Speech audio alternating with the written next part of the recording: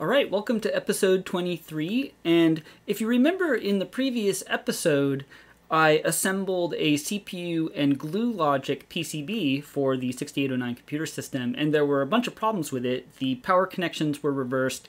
There were missing connections to the backplane signals for some of the chip selects that are needed for the core peripherals, and another issue was that some of the pull-up resistors were too close to the corner of the PCB, meaning that they might obstruct the mounting clip that I am planning to use for the card cage. So our agenda for this video is very straightforward. I have a new fixed version of the PCB, that hopefully addresses those issues. So I will assemble and test it, and hopefully it will work. Okay, let's find out.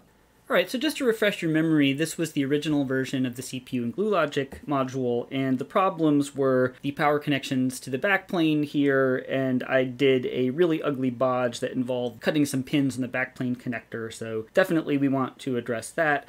The location of these pull-up resistors is a little too close to the corner of the board, where we're going to have a plastic mounting clip to help secure the card in the card cage eventually, so I wanted to move those a little bit, and there were some missing chip select signals that I was able to fix by adding actual bodge wires to the back of the PCB. So the new version should hopefully address those problems. I've reoriented these pull-up resistors.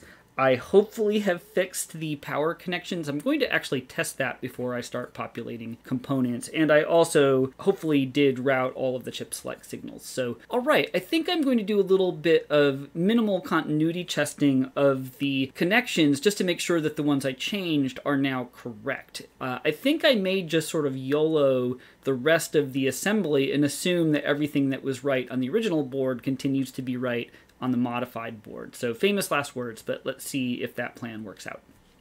All right, so according to the backplane connector diagram on the schematic, basically the two pins that are all the way to the right are the ground and VCC, the power connections, and according to my diagram, the one in the bottom row should be ground, and the one in the top row should be VCC. So this should be the ground pin, this should be VCC, and we should be able to easily verify that those are connected correctly by testing for continuity with the footprints for the logic trips. All right, so this should be ground, so that's always in the lower right corner.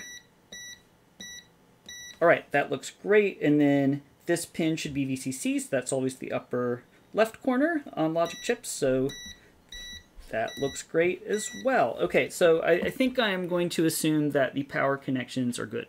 I guess I should also check to see that the orientation of this decoupling capacitor is good. So, okay, this should be ground, so that should be the negative side. That looks good. VCC is the positive side, also good. All right, so now let's check these pull-up resistors. So basically, these pull the interrupt input lines on the CPU high unless they are actively being driven low by a device generating an interrupt. So this side of the pull-up should be connected to VCC, so we should be able to verify that easily. Okay, so that looks good. And then these are connected to pins 4, 3, and 2 on the CPU, respectively. So pin 4, pin 3, pin 2. All right, so these look good as well. All right, so the last thing I need to check is that these 5 chip select signals that weren't routed on the original version of the board are being routed properly, and I've marked them with these pieces of tape here. So this is the IODEV 0 signal. That looks good. IODEV 1, 2, 3, and 4. Okay, that's great. And they should continue.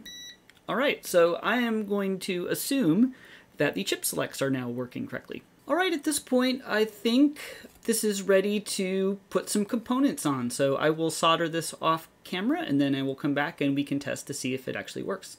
All right, so I have soldered some of the passive components on, but before I do the IC sockets, which are kind of expensive if you use the good ones, I'm going to plug this into the backplane, and I am just going to verify with the multimeter that we are getting power delivered correctly to the board. So let's see, so I know that this ZIF socket is wired correctly. Okay, so that's getting 5 volts. All right, so now I'm going to probe a logic chip, and that is indeed getting 5 volts and not negative 5 volts. So that does imply that the power connections to this board are good. Okay, I think I'm going to do the IC sockets now, and then we can plug stuff in and see if it works.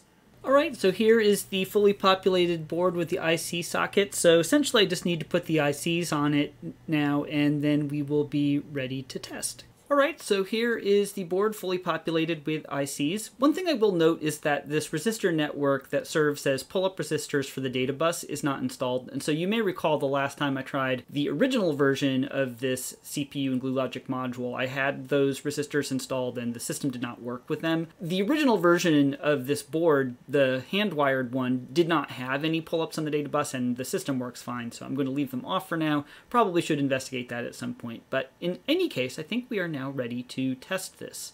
Alright, here we are for the moment of truth. I have the backplane set up with the new CPU and glue logic module, and then the existing modules, keyboard controller, interrupt controller, ROM, RAM, and peripherals. Currently I'm just connecting via USB to the USB to serial converter so that I can use the QtCom program on my PC to communicate with the ROM monitor.